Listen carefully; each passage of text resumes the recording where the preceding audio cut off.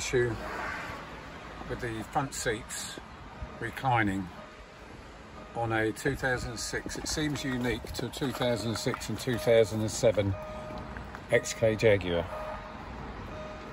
Now what happens is the seat, once you disconnect the battery, this is how it's caused. Once you disconnect the battery, then you still have your recliner, which goes back, but it won't come back up. Nothing you do will bring it back up. So it'll go down, it won't come back up. And the reason being is it's programmed in the module to do that. Now what you do to cure it is you need to get another module, seat module, which is that one, which you can see, possibly see the part number there, or I'll put it on the back so it's much clearer. Now this comes out of a 2008 to 2010 XF Jaguar, which is exactly the same module except it's updated, so you don't suffer with this seat recline problem with the issue. So first of all, you take the seat belt out, and this part just literally unclips. So you unclip it, take the seat belt out, and keep it back down. Lift the seat up.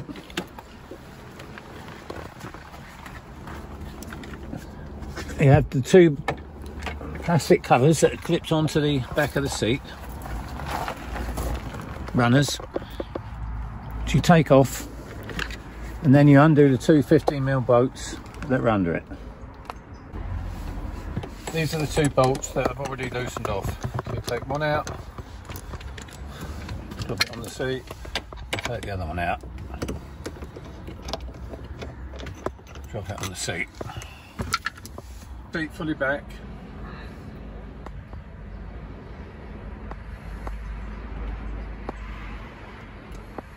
Sometimes it's handy to lift the front up, so the front of the seat comes up, and you use an E12 socket to take the two front bolts out, or if you haven't got an E12 socket, just use a 10mm ring spanner. I've already loosened those off, so they come out.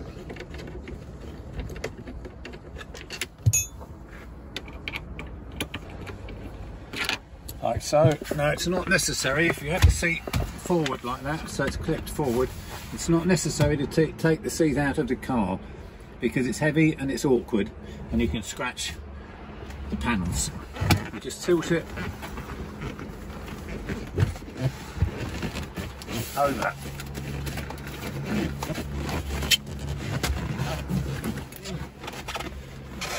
Like so. Right, we have four connectors to take off. This is on the sides, it's a little bit stiff. These are on the front. Pop them out. Pop them out.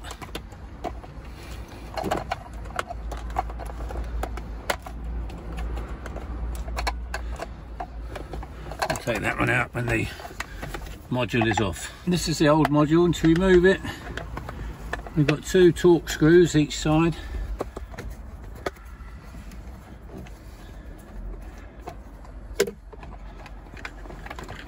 This one, and then we can take that one.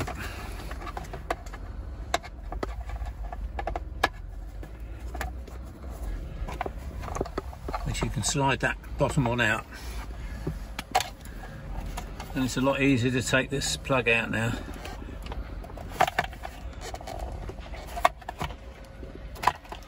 There we go. That's your old module.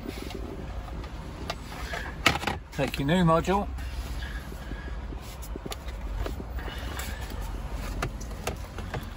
Slide that back in, the screw at the bottom,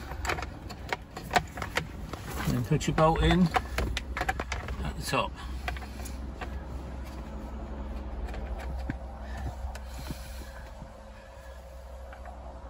Tighten the bottom one up and put your plugs back in, which you go in the bottom one Next one. Next one. Let me put that. That one. That's always a bit stiff to push in. And that's it. That's your module fitted. Just tip it in. Be careful not to catch the runner on the steering wheel.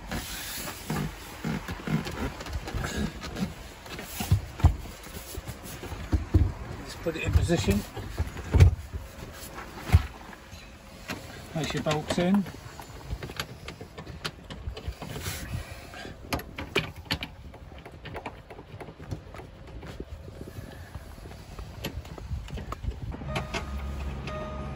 Now you put your seat forward, you put your rear bolts in.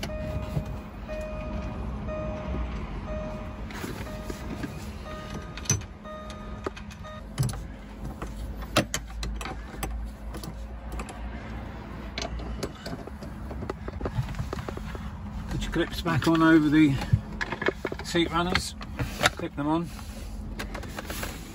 and that's it. The seat should come up, which it does, and go down. Yep, and then that's the job done.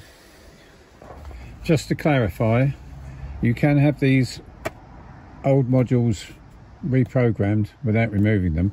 You just, if you've got the diagnostic equipment to reprogram the seats, like a Mongoose or something, then it can be just plugged in and you can reprogram it through your computer. If you don't have that, then you have to pay someone to reprogram the seat.